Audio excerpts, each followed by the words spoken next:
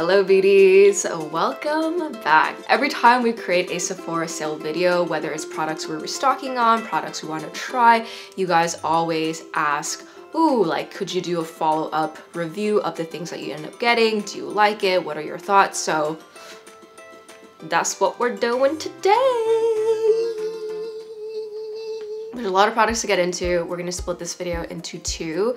And today, all the products we'll be talking about is here, including this. Just kidding, this is just milk tea. We have Laneige, we have Kosas.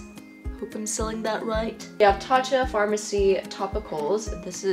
We've literally seen this everywhere, and I think you guys have been telling us to review this. As you guys know, I have very dry skin. My main skin concerns is hyperpigmentation, and I get a little bit oily, especially when I'm somewhere humid and hot. But all that's just to say, keep that in mind when I'm reviewing products. I will say most of these products and most of all the products that I have, they're all pretty universal. I think most skin types can use it. Let's just get straight into this video. Yeah. Boop.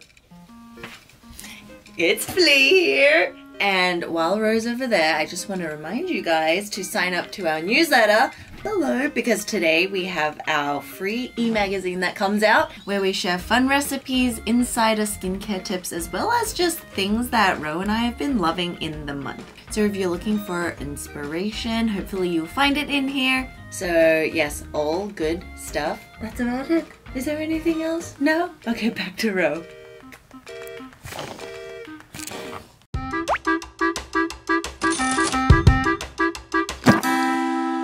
As you guys may remember, if you watched the Sephora sale video, I really wanted to try Supergoop's every single face watery lotion. It's SPF 50, and you guys know how much I love my unseen sunscreen and appreciate Supergoop as a brand. Their whole mission to get, they literally create sunscreen in any and every form possible just to make sure there's some formulation or there's some product that you enjoy and that you like. So when it comes to the specific sunscreen, that is the Supergoop every single face watery lotion. I actually don't have it with me. There's a reason why I don't have it with me. Fel has it, so I'll have her throw on some b-roll of like the product, how it applies. I will say it blends nicely. It doesn't give you white streaks because it is a chemical sunscreen. While I was very excited about it, I feel like it was too thick and it was too glowy.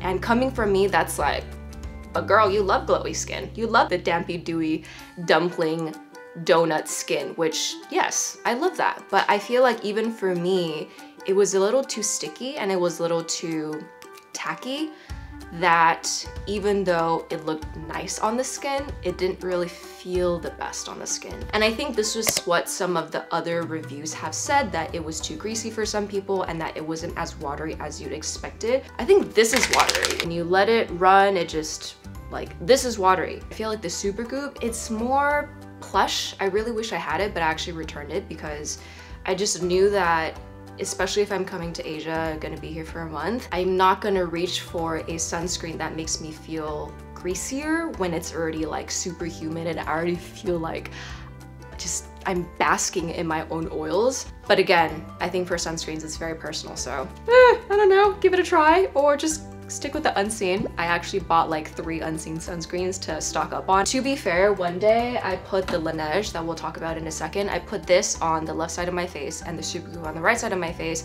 and I put makeup over it. I went to the office and my team, including Fel, they're just like, whoa, the right side of your face is so much dewier than the left side. So if you do like that dewy look, then I would go for the Supergoop. Moving on to another sunscreen that I really wanted to try. It's the Tatcha Silkscreen Mineral Broad Spectrum SPF 50 PA++. So unfortunately, during the Sephora sale, this baby was sold out from the Sephora website, from the Tatcha website, and as soon as I left the States, it was back in stock. And so I don't have that with me, but I really want to try it. But I did get their clarifying clay mask. First impressions of the clarifying clay mask, it did give that like warming sensation that I was a little surprised by. I was like, ooh, like this is nice. It's like a mini facial, a little mini spa day at home. And there are granules in here that is, I believe, the konjac, which is a Japanese root vegetable. So here is the product, which is spoolie. It is this like muddy sage color. When you work into your skin, there's like little granules in there, and then as you work it in, it turns from this sage color to this like beautiful pink reddish color. Fascinating. Science. All in all, I would say this is actually one of the most hydrating clay masks I've used ever. It is a little bit similar to the Wind clay mask in that it doesn't dry. I would actually say the Wind is probably less drying because it doesn't harden, but I just feel like the Wind one is just otherworldly. But I will say this is a very hydrating and nourishing mask for someone even with dry skin. If you have dry skin, you can still use this. I think, again, Fel and I say this all the time, just because a product is meant for a specific skin type, can always take it with a grain of salt, give it a try and see if it works for you or not. Every time I've used this, my skin feels super soft after, it's super smooth. To me, the only real downside to this is the price, which is $70. $70 for a clay mask is pretty steep, but if you want to treat yourself, if you want a spa-like experience at home, get skin that's as soft as a baby's bum, maybe it's worth looking into. Tea break. All right, the next chunk of products we're gonna talk about, they're all Laneige. 3 of these will probably go through together because this is all from their new reformulated water bank line. And then we have their sunscreen and their glowy makeup serum. Let's start with the Water Bank Blue Hyaluronic Cream Moisturizer. There's a gel version that I gave to Fel to try, so if she does a review, she'll talk about it. So as you guys can tell from the packaging and like the name of all of these products, blue hyaluronic acid is the hero ingredient in this line of products. And what it is basically hydrolyzed hyaluronic acid. The formulators at Laneige, they realized that when you ferment hyaluronic acid with deep sea algae and put it through a 10-step microfiltration process, it turns the hyaluronic acid super microsized, which means it absorbs into your skin better. That's why it says it can give you 100 hours of hydration. There's also green tea derived enzymes in here, as well as squalane, ceramides, and glycerin. So what do I think about this? Is this worth getting? It reminds me a lot of the Make Prem Safe Me moisturizer, and this falls under the same category as like the Puram Barrier Cream. Even though I think the Puram is a bit thicker, the fact that these are all very basic moisturizers, and I don't say basic in a derogatory way, I say basic in a way that it's very simple. There's no frills, no crazy active ingredients in here, which means you can get very fun and exploratory with your toners and or serums in terms of active ingredients. It can seem that it will be thicker because it does have this texture. However, it's beautiful. It like blends very nicely into your skin. It's definitely on the thicker side because it is a cream, but it just like, even as it's on my hand, it just feels so like a warm breeze on a summer day. And I know a lot of people are saying that the previous formulation is far more superior and that this one is more drying, it's not as juicy, it isn't as lightweight, and that the fragrance lingers. Because I didn't try that, I can't speak on behalf of that. So if you guys have tried the previous before this got reformulated and you do love it, please let us know in the comment section what you think about it.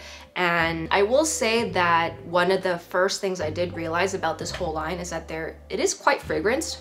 And then, you know, I don't really mind it because it's like a very subtle floral sweet scent. But if you are sensitive to fragrance, if you can't handle fragrance, that's just something worth letting you guys know. All in all, for a moisturizer like this to be $40, it is on the more expensive side, but I do really enjoy using this. Like having all these different products to try out, I do find myself reaching for this a lot, and it's something that, yeah, like I genuinely enjoy using. It has a very nice sensorial experience. It applies very nicely. I'm a fan. Next, we have their Water Bank Blue Hyaluronic Revitalizing Toners. I will say, I was pretty pleasantly surprised with this. Actually, I'm not, because I have high regards of all of Laneige's skincare, especially their cream skin. So I was surprised, but also not surprised that this is a pretty good formulation. So of course in here they have the blue hyaluronic acid. There's also beta glucan, which hydrates the skin, boosts skin barrier, as well as gently, subtly smooths the skin.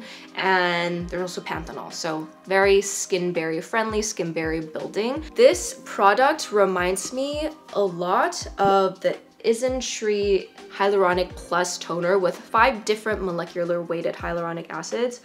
It kind of blobs out. It's a bit denser if you see the way that it drops. It is very watery, but it also has a slight viscosity and a slight denseness to it that I love in toners.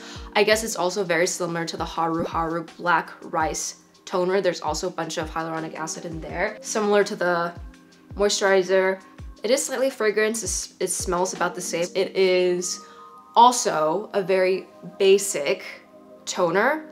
Again, basic, not in a bad way, basic in a very good way in that it just hydrates your skin. And I think especially for teen skincare or if you're in your early 20s, this is actually an amazing toner. I actually didn't use toners until maybe my early to mid 20s. So if you're just getting started out on your skincare routine, or if you want an entry toner to introduce into your routine, I think this is actually amazing. So for $30, I feel like this is a lot of products, and a little goes a long way. You can use 3 drops, you can use 5 drops, but I've been using this for a few weeks now and it still doesn't look like much, but I've been using it. The last thing from the line is their Water Bank Blue Hyaluronic Serum. So in here, of course, there's the blue hyaluronic acid. There's also tripeptides, which help boost the hyaluronic acid's synthesis, or the way it works in your skin to let it absorb better. And there's also green tea enzyme, which we have in the Water Bank cream. Well, first off, the packaging, I think it's fascinating. It reminds me of Drunk Elephant, but a bit harder to gauge because, I mean, there is a dot that tells you where it is, but as you guys saw, I was trying to look for the opening. Okay, anyway, this has a very interesting texture. It is quite gel-like. I would say a bit thicker compared to what you normally think of a hyaluronic acid serum. Anything in this texture to me just gives you that much more of a plumping, hydrating, nourishing feel, which ultimately ends up helping your skin be a bit more plump. But because it does have this gel-like consistency, some reviews have said that it's a bit too tacky for their skin. I can kind of see that, but because again my skin is super dry and it just literally drinks up any product you put on my skin, this is not bad. It does give you that intense dose of hydration that you would expect from a hyaluronic acid serum. Overall, for this being at $45, if you want a simple skincare routine that's just focused on hydration, I honestly think any one of these products would be great. It just really comes down to what you need for your skin type. This, because it does have the tripeptides, I feel it will be a bit more skin barrier building and a bit better for collagen. It really comes down to what you need in your skincare routine. Moving on to the next 2 products. This is the Laneige Hydro UV Defense Sunscreen Broad Spectrum SPF Plus. The key ingredients in here, there's a bunch of chemical filters. There's also Centella Asiatica, which is very soothing. And there's also hydro ionized mineral water, which is very intensely hydrating. I feel this is definitely more of a lighter weight cream consistency. It's definitely not watery. It's definitely not runny. A couple of massages and it just works beautifully into your skin. There's no white cast. It looks amazing. I will say this is probably one of the best sunscreens I've tried as of late in terms of all the new sunscreens that have been coming out. So the consensus for Rowena is that I actually love the finish. It's not as dewy as I would prefer. It's still something that I can see myself wearing and using and reaching for every day if I have it with me. Moving on to Laneige's Glowy Makeup Serum. So this is something that I actually got for one of their events a bit ago, and as I was packing for my trip, I was like, what products do I want to try? This is a product I wanted to try, so I brought it along and I'm just going to include it in here. So this is Laneige's take on a skincare makeup hybrid. I think we'll start seeing a lot more of these. And in here, there's Diamond Mineral Powder. I still remember in our earlier videos, Diamond Powder. It's just such an interesting name. So the Diamond Mineral Powder basically works to give you that like subtly translucent glow, and it helps to soothe out your skin's appearance. They also have a light fit prep technology. I'm not really sure what that means, but apparently it's supposed to kind of stick onto your skin so that it helps the product apply better afterwards. There's also a ceramide hydration gel, which, as we know, ceramides are great for our skin barrier. It's great for hydration. It's a very cute pink packaging. There's like little beads inside. Ding. And earlier, as I was applying on, I was catching glimpses of the diamond dust, and I straight up thought to myself, I was like, did I dip my hand accidentally in glitter? It works very nicely into the skin. You know how some primers or some, you know, makeup prepping products, it really does like blur your pores. I will say, like, my pores, they look, you know, like it's still there, but it doesn't look like it's super filled. It's not like entirely pore blurring. So I think if you're really looking for a pore blurring product or a primer to ensure your makeup is locked in and it doesn't move and it's not going anywhere, I would still probably recommend like a regular primer, because that's what they're known for, it's what they're made for. However, if you want something in between that, you know, a serum that can help give you a little bit of that, then I think this is something worth looking into. Moving on to the Kosas Tinted Face Oil. I have it in number 3 tone. Because this is a face oil, they do have a lot of oils in here, from avocado to metafoam to red raspberry to jojoba to camellia seed to rose hip oil. I really enjoy this. It is very watery, and a drop goes a long way. I usually put about 3 drops, and then I'll just dab like 1, 2, 3, and then just kind of like slowly work everything in. So as you guys can see, it has a very beautiful velvety finish. It feels really nice. It does have a lighter coverage, but I don't mind that, because for as much as I have a love-hate relationship with my freckles, I still want them to show, because I feel like it's still my skin, and then it's okay if you have imperfections, because it's what makes you you. This just looks like a bit more even compared to this. It just, yeah, I think it really like takes out the more oranginess, or like, you know, any color that you may not want as much. I am a big fan. This is all I've been using the past 2 weeks whenever I would put on some sort of face makeup. Some reviews on the other side of the peanut gallery though. Some people feel like this is very drying. For someone with very dry skin, I actually feel like it can be mitigated if, again, you just do your full skincare before using this, and or use some sort of serum like this before applying this, so that your skin is very hydrated and plump. Another review said that it feels like you're rubbing vegetable oil on your skin. I can kind of see that. Like the first time I applied it, when it was just like a glob, I applied way too much. Again, a little goes a very long way. So I think, you know, it's personal preference. I don't really mind that. And I feel like it, as you guys saw when I was kind of dabbing it on the back of my hands, it does work into your skin very easily. Ding, ding, ding. This was like a surprise find, a very surprise find. Next, we have the Topicals Faded Brightening and Clearing Serum. I'm just gonna say, I think Topical does a fantastic job at branding, because this is so fun. Whoever designed this, many pats on the back. In here, they have kojic acid, tranexamic acid, you guys know I love tranexamic acid, melatonin, niacinamide, licorice root, and azelaic acid. So all of these are very brightening ingredients. It's suitable for all skin types and skin tones, and it is said that it will help brighten your skin and like reduce all the hyperpigmentation within 2 weeks.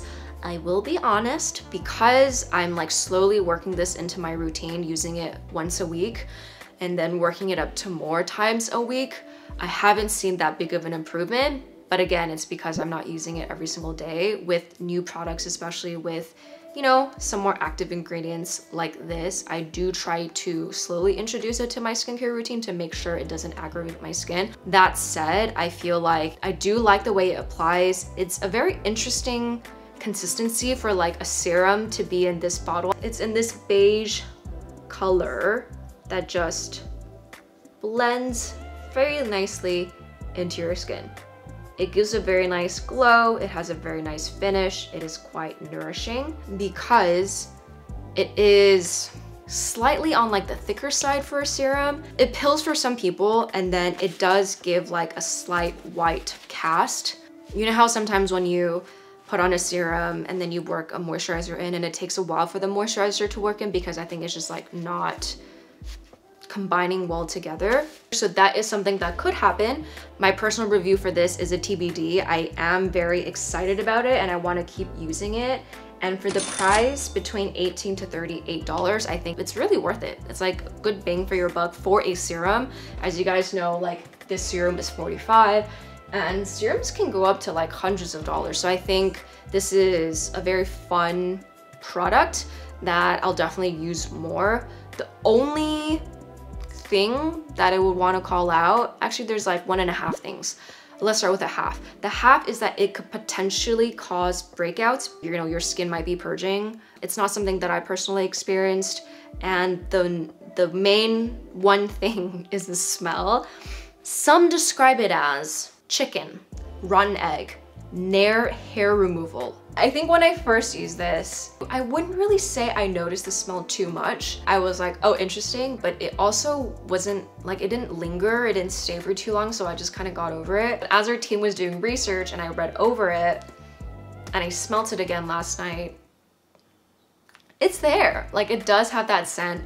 However, rest assured, like, it's not something that's gonna stay on your skin. For the last product, let's talk about Farmacy's 10% Night Mask. What is it? It is a smoothing leave-on night mask with 10% niacinamide that's clinically tested to visibly improve skin texture, refine pores, and support the skin's moisture barrier. So it does look like a gel-like consistency. When you just put it on your skin, it's actually more like a cream. Even though it's clear and you guys are gonna be like, Ro, it's like a gel, it's thick. Like, she's thick. Like, she feels like a thick cream. And you guys can probably see, like, just applying that little glob onto the back of my hands, like, look at how glowy and dewy that is. So in here, there's of course the 10% niacinamide. There's also 3% panthenol and beta-glucan, which hydrates and supports skin barrier. And there's also upcycled blueberry seed oil that's high in antioxidants and can help revive and restore duller looking skin. I was really surprised by this. I did really enjoy it. So while this is meant for people with all skin types, normal, dry, oily combo, anyone with congested pores that you want to tackle, that you want to take care of, it might be too sticky and tacky for people with oily skin. I actually would love to hear Fel's thoughts on this, or any of your guys' thoughts who have more like oily combo skin. If this works for you, let me know down below, because yeah, I was actually really surprised by this. So that was part 1 of the haul. These are all the products that I used. If I want to do like a quick rapid fire, what I would recommend and what I may sit out on, of course I returned the Supergoop. I really enjoyed the Laneige cream skin. I really enjoy the toner. I really enjoy the serum. But again, it's like really comes down to what you're looking for in your skincare routine or what you may need. Really love the Tatcha clay mask. It's just really expensive. Really love the Laneige SPF. This is turning into my go-to face foundation, face makeup. I'll probably skip the dewy serum. I would get the topicals. I think it's a great price point too. And I would get the Farmacy 10%. So I would basically get like half of these things here. Great, Rowena, thinking that was not helpful at all. But yeah, I think like at the end of the day, it just comes down to what you're missing in your current routine. If you are missing something in your routine, definitely check these products out. But if you already have a solid routine and you're just itching to buy new things, I think you're good. I think sometimes we forget that like basic is good, and that, you know, a very simple skincare routine that's maybe like 3 to 5 steps can do just as much as a 10-step skincare routine. So a couple product shoutouts that I want to highlight that we're going to talk about. It's going to be a combination of Sephora picks and also just like new launches in general. Of course, there's like the Like Butter from Topicals. There's the Farmacy 10% waterless vitamin C serum. The That I Met You Renewing Rich Beauty Cream that I was eyeing for the longest time. Soa's Concentrated Ginseng. I'm holding these two side by side for a reason. We have Glow Recipe Strawberry Smooth BHA Serum, as well as their sunscreen. And Super Egg has a new Bio Mist and a serum. So very excited. Thank you so much for tuning in. Hope you guys enjoyed this video. And yeah, let us know down below if you want Fel to do her video on her Sephora picks. Bye.